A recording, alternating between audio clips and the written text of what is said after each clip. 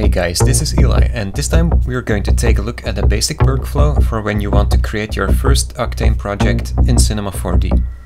So, some time ago, Brian from Real Engineering contacted me to create some nice visuals of the SR71 Blackbird. For previous videos I always used the default render engine of Cinema 4D, and to be honest that looked great already. However, I've been using Octane Render a lot lately, and its GPU based render times would give me the ability to render more content, which looks better and also renders a bit faster.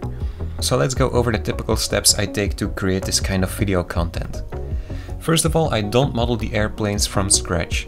That alone would blow all the video budget and there is so much room for error, and I just don't know enough about engineering and airplanes in general. So my first step is finding a good quality 3D model on TurboSquid or CG Trader. I'm very happy with their services so far, and there usually are nice deals on both. The first thing I look for is the file formats. I don't want to go over the hassle of converting the files, so I need either an OBJ or an FBX file, or preferably a Cinema 4D file format. It is not really required to get a model that is already a Cinema 4D file, but it saves you a lot of time and trouble getting the textures to work, for example. So if it is available, I go for that, of course. If I find something I like, I go through the thumbnails and look for the amount of detail, the 3D topology, how good it is, how sharp the textures look, and if the model is just one solid object or nicely separated in parts, so I can close the wheels or move the flaps, for example. Also, a detailed description is a good sign of quality and effort. And finally, I also check the technical info at the site. An insane high poly count will make the renders too slow, so for an airplane anything above 2,000 or 3,000 would become suspicious, but it depends on the kind of model, of course. Any model that goes above 1,000,000 polygons will become a bit of an issue quickly, so I would avoid that. If you found what you like, you can buy and download the model, of course. So before jumping into Cinema 4D, let's take a look at Octane Render. You could choose to buy it for the expensive price, or you can also just go for the subscription model, which is a much better option if you're not sure if you need it every month. But before buying it straight away, I recommend just playing with the demo version first, until you're getting the hang of it. You can also check the manual they provide with it. The only noticeable limitations of the demo are that you get a watermark on your render and a limited resolution, but you can still create content, save it and use it with the full license later. So the first years of working with Octane, I actually only used the demo version and let it render on someone else's machine that had the full license. Okay, so when you're in Cinema 4D, you want to know where to find Octane. If everything is installed correctly, you should find it at the top here. The live viewer is what you're searching for. Sometimes it takes a while to open because a plugin is logging into your account. So when that's opened up, this window will show your render result once you hit the logo icon at the left. Another thing you probably want to do is assigning a spot where this window can sit while working. So if you drag this square dots icon to any place on the screen, it will put itself in between the two lines of the other area. If you want to get rid of it, just click the icon and undock it or close it completely. One more thing I'm already going to tell you is that you'll need to create Octane specific materials. You can do that by clicking Create in the Materials section, go to Shader, Cinema 4D Octane and pick Octane Material. In here it looks pretty similar to the native material system, but we will take a closer look in just a moment. Another cool thing you get in the full Octane license is the Open Live database. When you open that, you get access to a lot of pre-built materials that look very realistic. If you find something you like, you just right-click on it and pick Download. Alright, so enough about the very basics. Let's take a look at the model I bought. I just downloaded the Cinema 4D version and its textures. Because of the large textures and the hypernerves or smoothing that is enabled by default, it can take a while before the model shows up in the viewport. So don't be worried. So once everything is loaded, you can tell the textures kinda look like crap, but that is just the viewport. An actual render looks super good already, even without Octane. But let's take a look at what it looks like in Octane with the materials as they are right now.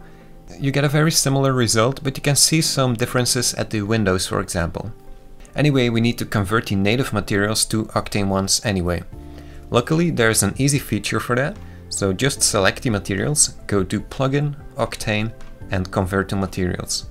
Once that's done, you can remove the old ones if you want to. Okay, so I'm going to set up the live viewer again and add an Octane camera The regular one also works just as well, but the Octane camera has lots of nice little features which we will cover in just a minute. So let's take a look at our materials. Everything looks pretty similar, just different names than usual, and we have this node editor at the top here.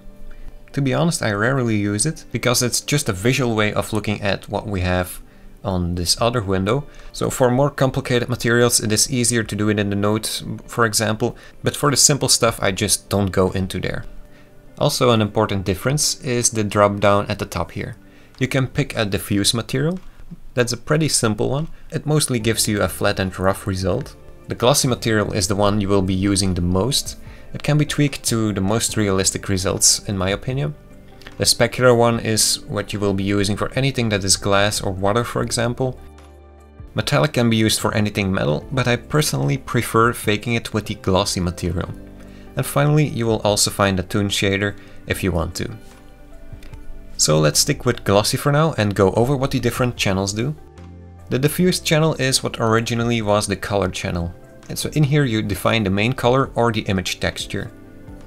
Notice how every image is put into an image texture node of Octane. To avoid later issues, you should stick with that method. Another quick tip is that you can add a color correction node on top of that to quickly adjust the texture without having to go into Photoshop, for example. The specular channel defines how shiny the material will look. Right now that is defined by a texture, but if we disable that and adjust the float slider, which basically goes between pure white and black, you can see the difference.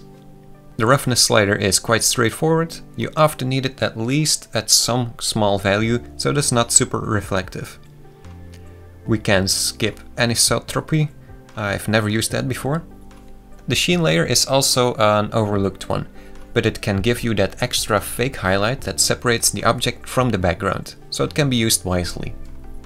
The bump channel is just the usual stuff. Same for displacement, but it is much better than the native one. And then the last one I want to mention is the index channel. That one defines how reflective your material is, so a higher value is almost a mirror finish, and for some reason a value of 1 is also a mirror. I don't know why. Okay, the materials actually look pretty good as they are, just the glass needs a bit of work. In order to get a correct result, we need some kind of environment so it can reflect and refract. So I created an HDR environment and loaded in an HDRi, which I downloaded somewhere. So that looks better, but I don't think the real windows look that see-through, so I'd rather start from scratch with a new Octane material. I can then already just drag and drop that new one on top of the original while holding Alt on the keyboard. That will automatically replace it and apply it to the correct objects. I could go with a metallic shader for this one, but that just doesn't work the way I want it to, so I take the glossy one, making it more reflective with the index value and darker in the diffuse channel. A bit rougher as well, and maybe not as reflective as it is right now, but it can still be fine-tuned a bit with the specular channel. At the moment we are relying on just the HDRi sky for the lighting, but it can also be combined with the Octane daylight. So when you created that, you can rotate it, and in its settings there's also much more to do. Of course we have the power, but also the sky turbidity, which makes it look more overcast. Also the sun size is something that is overlooked. Try to pay attention to the shadows. A small sun gives hard shadows, and a large one gives a smoother result. I personally prefer a smoother shadow lately. You can also notice how the HDRi background is gone. You can blend the two light sources together with the checkbox at the bottom here. Another interesting thing you can do to fake your way through everything is adding a different HDRi background that doesn't affect the lighting. So I make a duplicate of this environment and set the type to visible environment. So let's change the color so you can see the background is different, but the light remains intact. Okay, one more lighting trick I want to show you is the Octane area light. You can also use a targeted light, which is nice in this scenario. This area light is way more position and angle dependent than the native one. Basically think of it as a real life light source. When I'm working with this kind of stuff, I like to have the live view locked, but still be able to move around in the viewport. You can do that by picking another of the 4 viewports, changing it to perspective and putting it in a mode you prefer. I often like to put a rim light behind the object. The power doesn't need to stay 100 on such a large light. You often go somewhere between 2 and 20 if it's up close. With the temperature slider, you can tell how warm the light will look or not. You can also tweak how it affects the objects. For example, only having it reflect without making everything brighter, or only making it brighter with no reflections. Another important thing to do is setting the opacity to 0, so you don't see it in the background, of course. Alright, you probably get the idea by now of how simple it can be to work with Octane. Let's check out some of its kernel settings, as they call it. You can find those by clicking the cogwheel. First of all, let me mention this window is extremely annoying when scrolling with the mouse wheel. Just don't do it, because you'll scroll through different settings instead of moving down, so I recommend enlarging the window. An important thing is the render mode at the top here. There's different ones to choose from. People often prefer path tracing or PMC for the most realistic results, but I find it to be rather complicated and especially slow to render. So slow that it serves no use for my animations. So I prefer to stick with just direct lighting, but that is just me. In here you can still choose between the global illumination modes. For scenes that are in the open sky with few objects that cast shadows, ambient occlusion is just fine. It is super fast and you can't tell the difference from the diffuse mode. But let's say you're doing something indoors or with a lot of objects that are close to each other, you will start to notice the difference. Basically, the diffuse mode gives a more realistic result because it calculates the light bounces nicely, while ambient occlusion just fakes that. Another thing to mention is the amount of samples. Go higher to get less noise in the shadows, but it will also take longer to render, of course. A simple way to figure out how many samples you need is using the render region tool. Just draw a rectangle over the part that is noisy and look at the sample count right below it.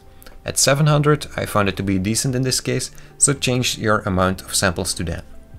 But that's the samples on the whole thing. We don't need that many on the bright parts, for example, so it is a good idea to enable the adaptive sampling too. In there you set the minimum amount it has to render, but it will still refine the noisy areas. Great, so now we can go to one of my favorite parts, which are the camera settings. Make sure you click on the tag and not the object itself.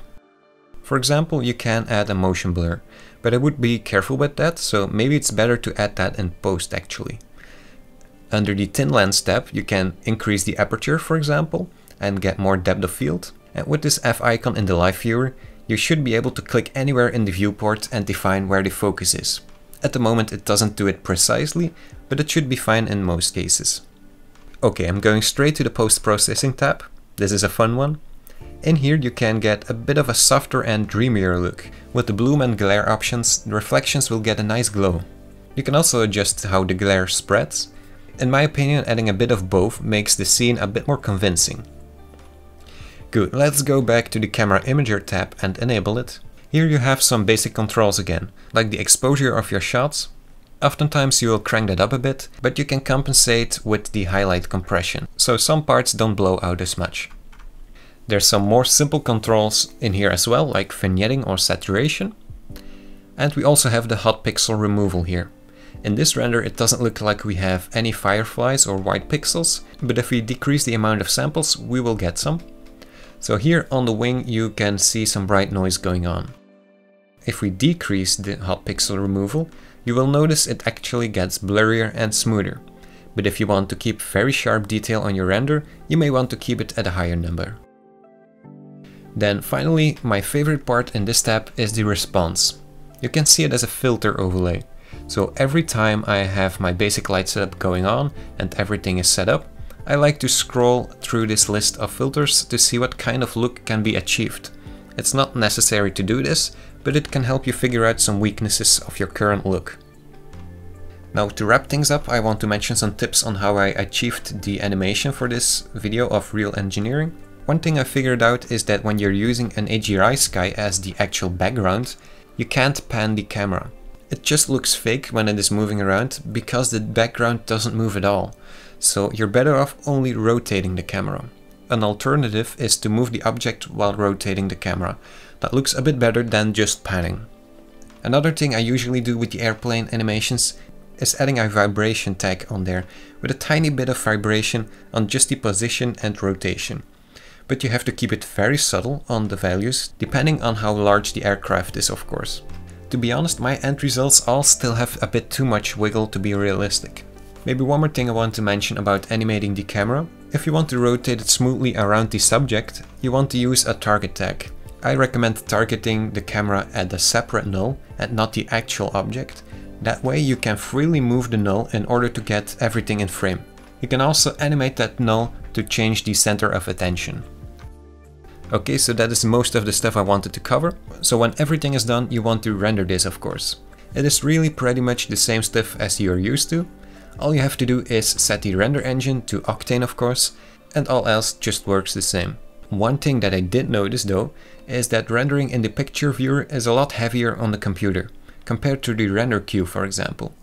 So if you still want to do some other stuff while it is rendering, you may want to go for that option. It also comes with some other benefits, such as being able to queue multiple projects overnight, continuing a render where it is left off when everything crashed, for example, and you still get the info on how long it takes to render your frames. Alright, so I know this was a lot, but I wanted to make sure I covered many basics to get you started without learning the whole thing from scratch. Let us know if this was useful to you, and I hope to see you back in the next video.